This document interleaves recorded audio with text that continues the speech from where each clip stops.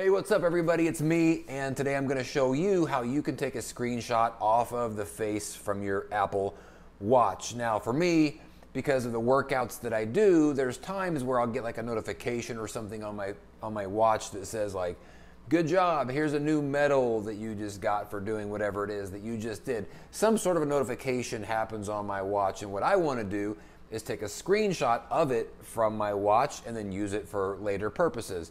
So we're going to go over that today. Now do me a favor, as usual, if you find this video to be helpful, hit the like button down below and maybe even the subscribe button while you are there. So let's go ahead and get started on this. So in order to take a screenshot of the face of your Apple Watch, there's actually two steps. There's some different instructions online that you'll find that says, well, hit the two buttons on the side, which is the little round one, and then of course the long, whatever shape that one is. Oval?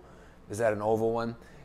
But the problem is there's actually a setting that you have to do before it'll actually let you use that. So in other words, if you're sitting there hitting both of those buttons over and over again at the same time and nothing happens, there's a good chance it's because you have not yet activated this feature. The default feature is set to not be activated. So in other words, if you're trying it and it's not working, there's a good chance your settings just needs adjusted. So let me show you now how to set that so it can actually work correctly.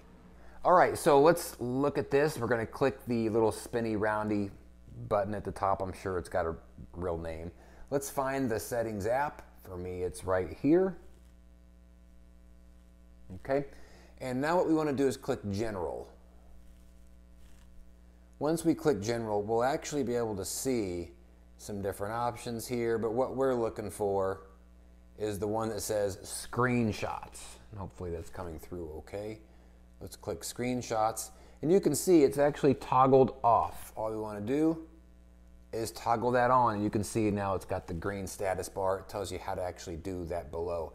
Now, let's say I want to take a screenshot of, this was an award that I got on my fitness tracker or whatever today. So all we got to do, and if you see that, it's very similar to how it would do if you used your phone and took a screenshot. It has that same kind of flash there. So now what's going to happen is it has now taken a screenshot, but the question is, where is that screenshot?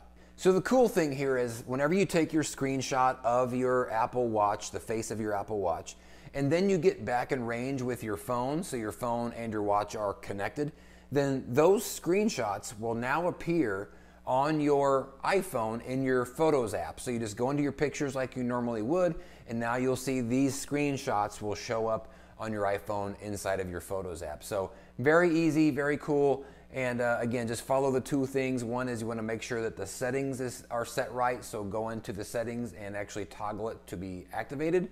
And then the second thing, of course, just to take the screenshot, is you hit the two buttons on the side at the same time, just like I showed you before. It's easy enough. So again, hopefully this was helpful for you. If it was, do me a favor, hit that like button as usual, maybe even the subscribe while you are already down there. Thank you all for watching, and we'll see you on the next video.